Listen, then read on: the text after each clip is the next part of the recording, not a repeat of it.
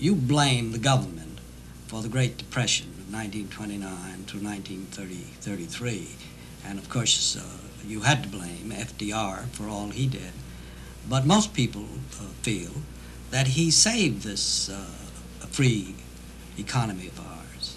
Given the catastrophe of the Great Depression, there's no doubt in my mind that emergency government measures were necessary. The government had made a mess. Not FDR's government, it was government that preceded him, although it was mainly the Federal Reserve System which really wasn't subject to election.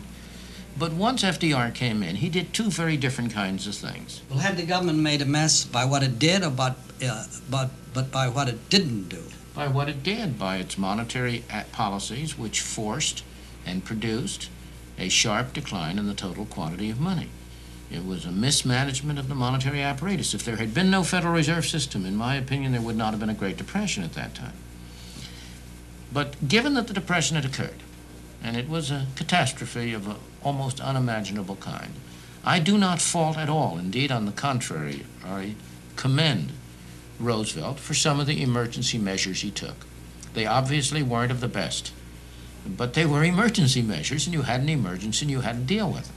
And the emergency measures such as relief programs, even the WPA, which was a make-work program, these served a very important function. He also served a very important function by giving people confidence in themselves. His great speech about the only thing we have to fear is fear itself was certainly a very important element in restoring confidence to the public at large. But he went much beyond that. He also started to change, under public pressure, the kind of government system we had. If you go beyond the emergency measures to the what he regarded as the reform measures, things like NRA and AAA, which were declared unconstitutional, but then from there on to the Social Security system, to the all right, well, take the Social Security system for a minute. The people wanted that. They wanted that protection. They were frightened. They wanted welfare. Not at all. Well, you said pressure. Pressure from whom?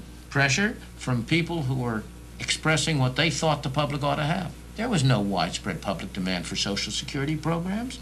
The demand for no demand for welfare with 13 million people there was a unemployed? demand for welfare and assistance. I was separating out the emergency measures from the permanent measures. Social Security in the first 10 years of its existence helped almost no one and only took in money. Very few people qualified for benefits. It wasn't an emergency measure. It was a long-term measure. And it had to be sold to the American people, primarily by the group of reformers, intellectuals, New Dealers, the people associated with FDR.